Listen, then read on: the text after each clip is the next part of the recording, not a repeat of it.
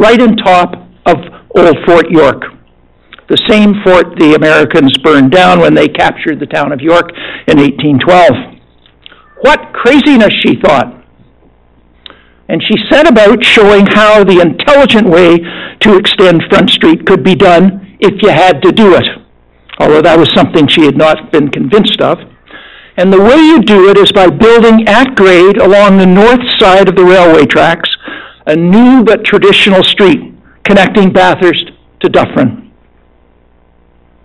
Jane Jacobs, when she heard of Cathy's proposal, was impressed. And her innovative problem-solving approach entirely changed the way people looked at the expressway extension.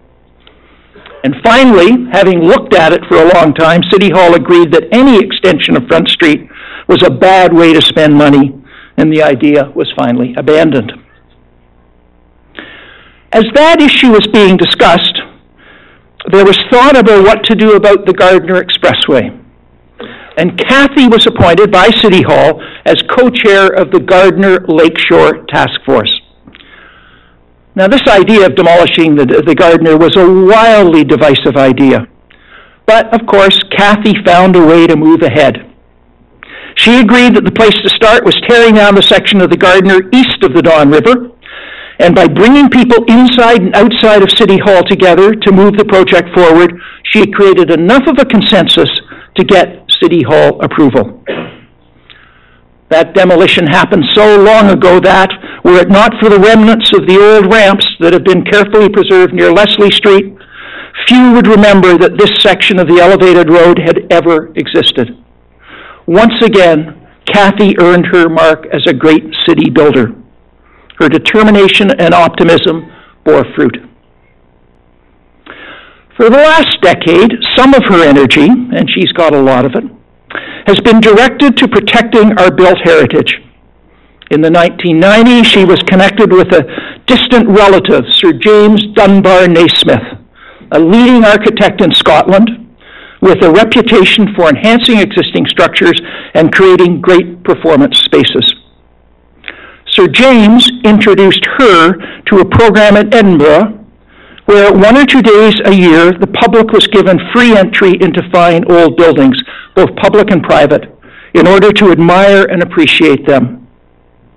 She arranged for half a dozen people from Toronto, including several city staff, to go to Scotland to see for themselves. They were dazzled. The result was the first Doors Open program in Toronto in 2000, which had 4 or 5 dozen buildings in Toronto open to all Torontonians the last weekend in May. It was such a successful program that it has been an annual event ever since. It has been adopted by some and many municipalities in Ontario, some across Canada, and copied in New York City. She's been involved in working to save many buildings and has retained her optimism even when the authorities are unsympathetic, as they were with her important campaign to protect the views of the legislative building at Queen's Park. She has worked hard with communities to establish heritage districts. She is an outstanding architect, a fine designer, one of those rare professionals who understand the nuts and bolts of building, a lover of the modern as well as the heritage, and she has gained awards for her skills at architectural restoration and interpretation. One of those high-profile heritage fights was the campaign waged with Margie Zeidler to save the Concourse building on Adelaide Street West. And the building is still there. Out of that work, as a communication strategy to create pressure to amend the Ontario Heritage Act so municipalities could stop the demolition of designated buildings, Built Heritage News was formed. A free online news bulletin, Built Heritage News, has been published by Cathy with consistent regularity since then, bringing a wider array of information to an even wider audience in Ontario and across Canada. Its finest moment was a call to pack the gallery of the Legislative Assembly to watch the debate of the amended Heritage Act, and in the face of such support, the lingering opposition evaporated. Cathy's story proves the point. Never underestimate the power of one smart, energetic, and determined person who always thinks the best of people, searches out their good qualities, and then has the ability to bring them together for a common cause. Jane Jacobs justly admired people like Kathy, and we do too. I want to end with a little poem by Lucille Clifton that captures Kathy's spirit really well, recognizing that her concerns and energy go well beyond heritage. Here's the poem. I am accused of tending to the past as if I made it, as if I sculpted it with my own hands. I did not. This past was waiting for me when I came. A monstrous, unnamed baby. And I, with my mother's itch, took it to breast and named it history. She is more human now, learning language every day, remembering faces, names, and dates. When she is strong enough to travel on her own, be where she will. Thanks, Kathy, for your consistency, energy, and determination, and the innovative spirit you bring to complicated issues in our public lives. And congratulations. Will she come forward?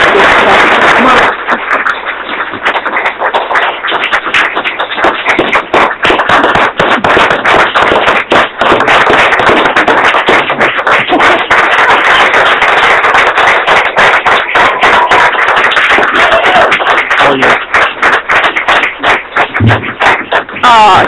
You're going to make me cry. Hang on a second. I don't know how to thank you for such an introduction. And I want to thank Ideas That Matter for this recognition and for the little purse that goes with it. Volunteering is expensive work, and yet as a volunteer, you can do exactly what you think is worth doing. I wouldn't have had that luxury without the support of my husband, Robert Alsop, who, thank God, continues to be a healthy workaholic.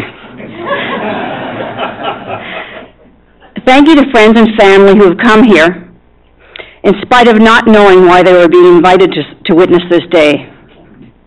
A particular thank you to my mother,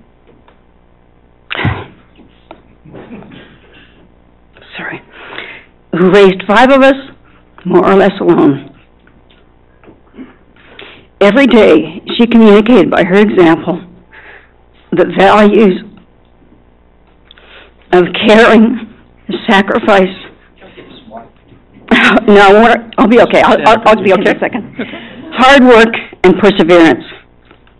I've never had to deal with the challenge that my mother did. To be honored in the name of Jane Jacobs, but those who work closely with her means so much to me. I'm not usually this easily upset. I was in high school and at Don Mills during the Stop Spadina movement, so I missed all that. I really didn't have a sense of what it was about. I did have a sense that the suburban environment I was living in was problematic.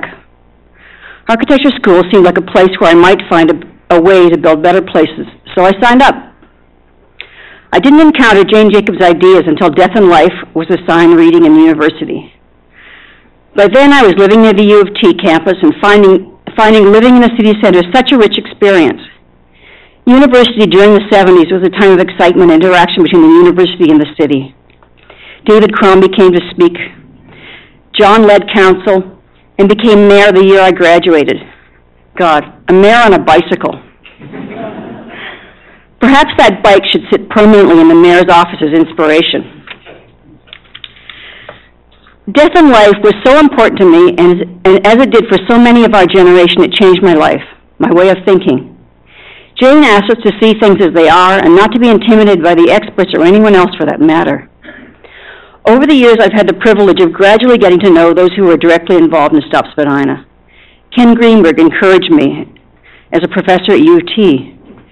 John Sewell reappeared to interview me over the ideas to civilize the Flint Street Extension in 1990. Ken Greenberg and David Crombie helped too. I don't know why they had such faith in someone who had been designing fancy kitchens until that moment, but thank goodness they did. One of the sweetest moments of my life came at a meeting at the Waterfront Regeneration Trust offices. Jimmy Jacobs came up to me and introduced himself, saying his mother had said to look out for me. I was over the moon. I just couldn't believe that Jane Jacobs had noticed my work. I did have occasion to meet her several times after that as a friend of her friends and to seek advice through them. Mentors are so important. I can't tell you how often I've turned to John, Ken, Bob, Steve Otto, and my distant cousin James Duncan Nasmith for helping me in trying to figure out a way through things. I'm going to go back to the 70s for a minute. One of the most important experiences was just after graduation. Kim Story and I had a fantastic summer researching and analyzing on Ontario Main Street. The exercise of researching the history sufficient to draw it and put it together as an exhibition also taught us who lived, who worked, and socialized in such a small area. I later compared Main Streets to old-growth forests because of the resources there and the gradual incremental process of change and renewal that Main Streets undergo. Businesses die, new ones start up. The key to Main Streets is the basic right to own a little piece of land and a building. Allows all the new ideas that need old buildings, renewal that occurs along these strips. Preserving those buildings preserves the places where new ideas grow. Heritage preservation is so much more than just keeping old stuff. It's more than the respect for the work of those who have passed on their legacy to us. Like the movement to keep seeds, our heritage buildings and neighborhoods contain important cultural DNA, knowledge we may need to turn to sooner than we know. They contain irreplaceable environmental and cultural resources. Jane Jacobs pointed out the dangers of losing technologies in dark age ahead. Old urban patterns and building science evolved over centuries. The optimism of the 20th century came with far too much arrogance. The 20th century was like a rebellious teenager striking out only to come to realize too late that they should have listened. Ignoring the wisdom of our ancestors on how to make streets that work, grow good food, and make buildings that don't make us sick may have cost us the future of the planet. Diversity or monoculture, Main Street or expressway, local or global, Jane knew what to value. I don't think I would ever have been able to ask any of these questions without the courage of Jane Jacobs to write as she did, and the inspiration of figures like John and Ken who were so close to her. For me, even more important than death in life was systems of survival. I have passed it to my nephews and nieces to read. Almost every day, Bob and I spot another monstrous moral hybrid as we read about the latest scheme to mix public and private values and ethics. Perhaps systems of survival needs to be assigned reading to all political candidates. My roots in Toronto are deep. My father's family came in the 1840s. John Nasmith served on city council. George Galley Nasmith, who was about 4'10", was a scientist who worked to bring clean water to the city. There's been a lot of talk about the absence of love for Toronto in the mayoralty debates. But love for one city is a bit like love in a family. The bonds are strong. Each generation hopes to make the one after it better than they were, to advance and pass on values. To love Toronto does not have to mean blind acceptance, cheerleading, or never being critical. Loving Toronto has to mean building on our strengths, keeping what we value most, and working generation after generation to make this place worthy of the great society that is housed here. To build a city that looks like we intend to stay here, not like we bought it at Kmart. Creating that great city cannot be done by studying a ledger book or by attrition. It will happen through pride, stewardship, and investment. Thank you again for this award and recognition. I can think of no finer honor than to have my name linked with Jane Jacobs. Tomorrow, it's back to work.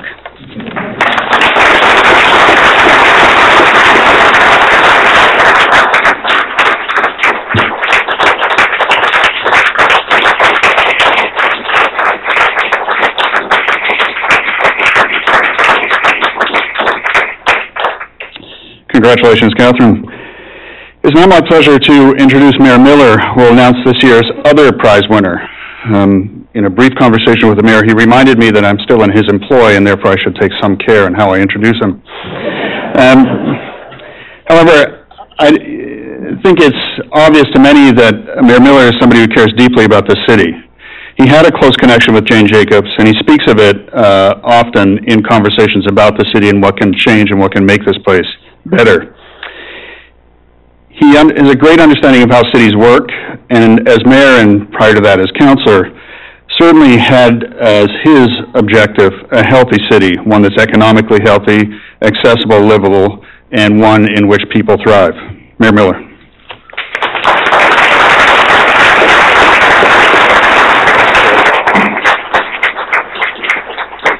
Thank you very much, Derek, for following my instructions, which I meant be brief. And thank you, everyone, for being here today. And Kathy, to you, congratulations. You well-earned recipient of the Jane Jacobs Prize. Many, many years of terrific and successful and appropriate advocacy. It's an honor to be here with you. It's also my honor and privilege to announce the other winner, who is actually several people, which is the editorial team from Spacing Magazine: Matt Blackett, Dale Duncan, Todd Harrison, Shawn Micallef, and Dylan Reid.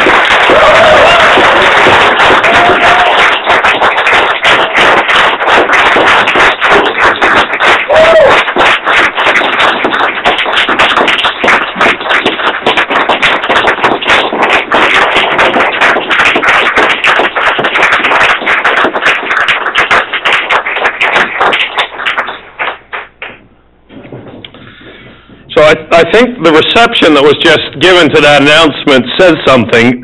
Spacing Magazine, of course, is a very fitting winner of this award because it expounds literally the spirit of Jane Jacobs, but it's also fun. You can tell by the whoops. It's young. It had 5 younger people, and 2 of them are wearing white shoes, which I don't know what that means, but it means something. And white belts. From its beginnings in 2002, Spacing has exuberantly celebrated the public spaces of Toronto and the residents who inhabit, use, and play in the city's streets, sidewalks, laneways, parks, ravines, green spaces, transit, and underground systems. And from my perspective as mayor, in order for Toronto to succeed, we do need to grow inside our city. And you can't grow inside our city without having great public spaces for people to enjoy and to come together as citizens. And in a city where more than half of us are newcomers to Canada, let alone newcomers to Ontario from other provinces and cities, it's in those public spaces that you become Torontonians. And that's exactly what Spacing celebrates. And I mentioned at the beginning that people are young, they're wearing white shoes, and they're fun. That fun, to me, is shown, amongst many other things, in the wonderful series of subway buttons that Spacing is famous for. And I have Kennedy here because it matched my tie for no other reason. And if you ask Matt Blackett how this came about, he'll say he went to the TTC and said, I want to buy subway buttons. And the TTC, concerned with running the trains on time, understandably, wasn't interested. So Spacing just did it itself. And to me, that sums up the spirit of Spacing. And it's the spirit of Jane Jacobs. Analyze what you experience, not what the experts tell you that they experience, and make your own conclusions, and work together based on those conclusions to make your city the kind of place in which you wish to live. And that's exactly what Spacing has done, not just in Toronto, but as I learned, or was reminded, I knew this already, last night when I went on the website to read the interesting article by John Lawrence about a mayoral candidate who wants to rebuild the Spadina Expressway as a tunnel with no exits from Eglinton to the Gardiner. A remarkable idea. Yes, Adam Vaughan told me that they're going to have to pave over the lake in order to accommodate the parking. Anyway, John Lawrence has an interesting article on this on the Spacing website. And when you go to the Spacing website, you realize that this group of editors has not just created a connection in Toronto between public space and people and their city government. They've exported this idea across Canada. And I think it shows the resonance of the ideas, because Spacing looks very carefully at how the city works in a real way, what the street level dynamics are in Toronto, Montreal, Halifax, the other cities in which there's a spacing presence, how we work together in the city economically, all of which, of course, are exactly the way that Jane Jacobs analyzed her work and where she lived. There's also a strong focus on the good things that are happening in Toronto. And there are incredible things happening in our city. We're lucky and privileged to live in Toronto. I think we should be proud to be residents of this city. We need to celebrate the strengths much more often. Spacing Magazine does exactly that. Sometimes the smallest thing, but a thing that makes a huge difference to a neighborhood, like someone starting a community garden outside a high-rise building, a garden that builds community in the high-rise building, as well as supplying needed food. There's many, many examples for those of us who are fans of this magazine. Spacing and the editors always start at the level of the street and what is actually happening in the urban landscape. They reveal what's hidden, but should be seen and understood. For example, what's happening in our inner suburbs.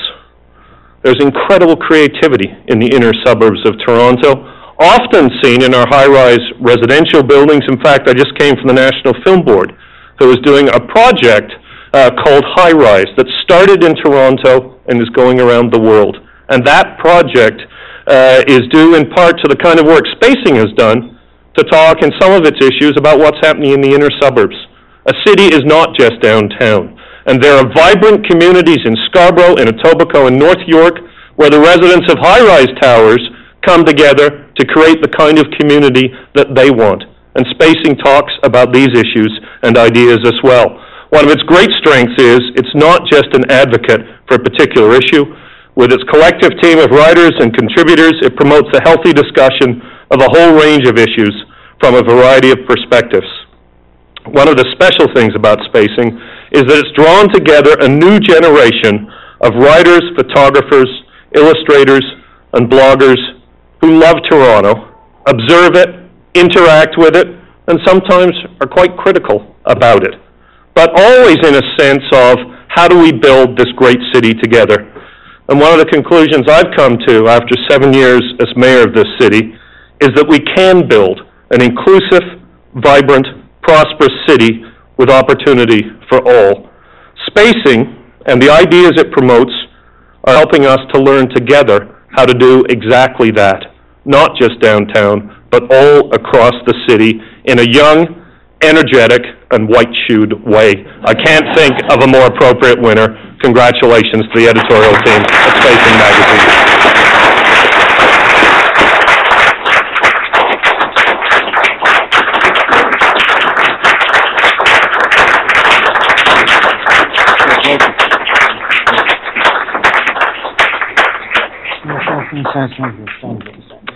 Give yourself full view.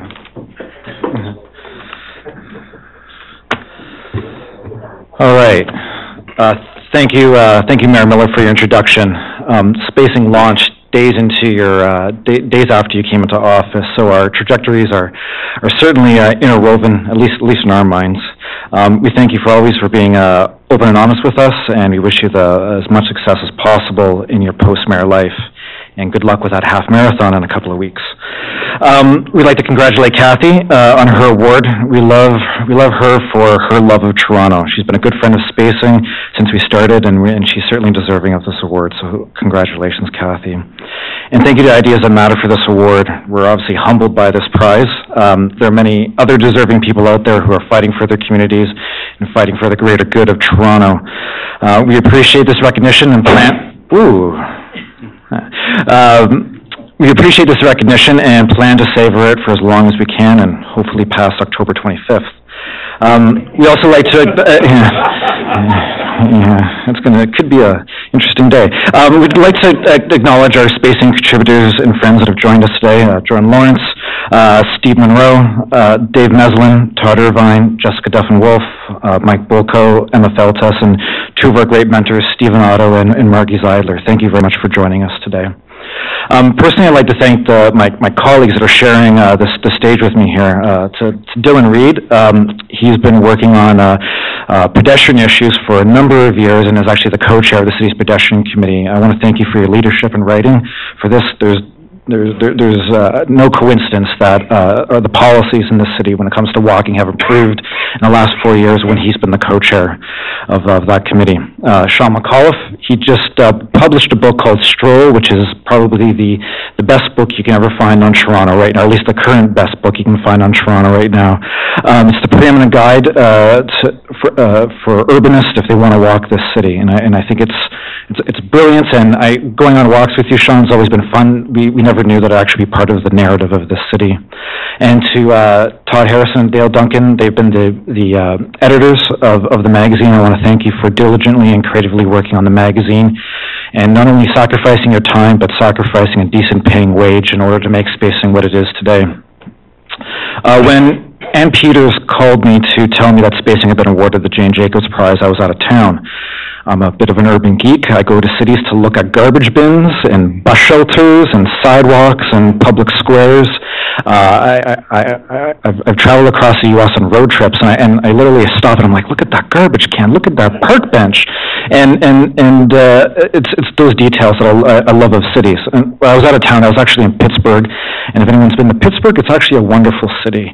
It's got a kind of a crappy reputation, but it's been fighting its way back from the depths of massive job loss and environmental degradation. But when I returned home, I felt fortunate to be back home in Toronto, and this is a common feeling that I often get when I visit other North American cities. It's because we have a special character here in Toronto, something that's almost always absent from other large urban centers in North America. We have neighborhoods that connect instead of isolate. We have a downtown core that's full of people living instead of just working and shopping. And we have a vast network of grassroots organizations that are committed to making life a better life for every Torontonian. Right now, there are people grabbing headlines by telling us what a crappy city we live in. Of course, they're wrong. We have a tremendous city. Everyone in this room knows this. I know this. These guys know this, and Jane Jacobs certainly knew it too. We have candidates running for mayor who are thinking in silos, sadly. They're sadly resurrecting horrendous highway ideas. Thank you for stealing my little bit.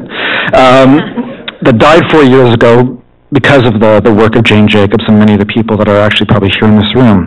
They're also proposing public transit plans that ignore all of the intelligent and practical solutions that are emanating from other global leading cities.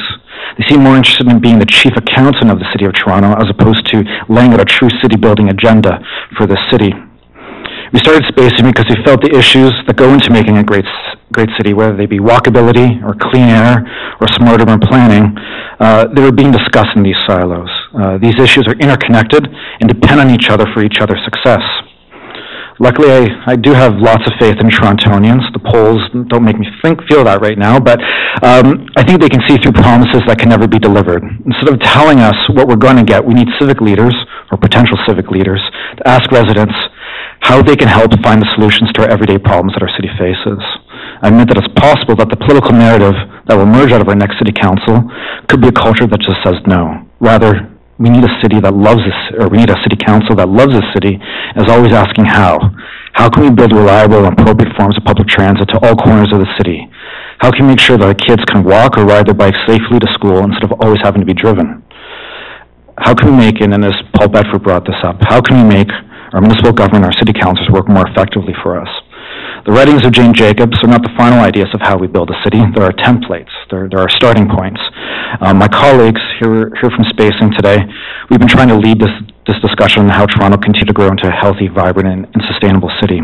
We couldn't be more proud to receive the Jane Jacobs Prize. We want to thank Ideas That Matter again for this wonderful honor.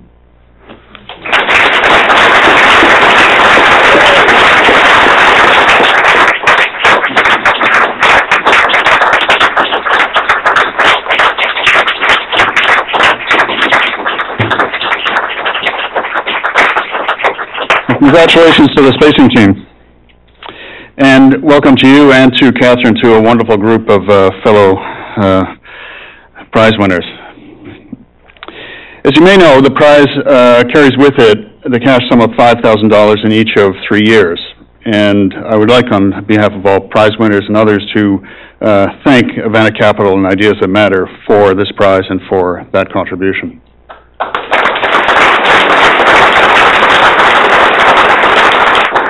I would also like to give my thanks to former Mayor John Sewell and Mayor Miller for your presentations and to be with us this evening, and hope that you can stay a bit and join us all with some refreshments next door that will start shortly. Thanks again, and thank you all for being here this evening.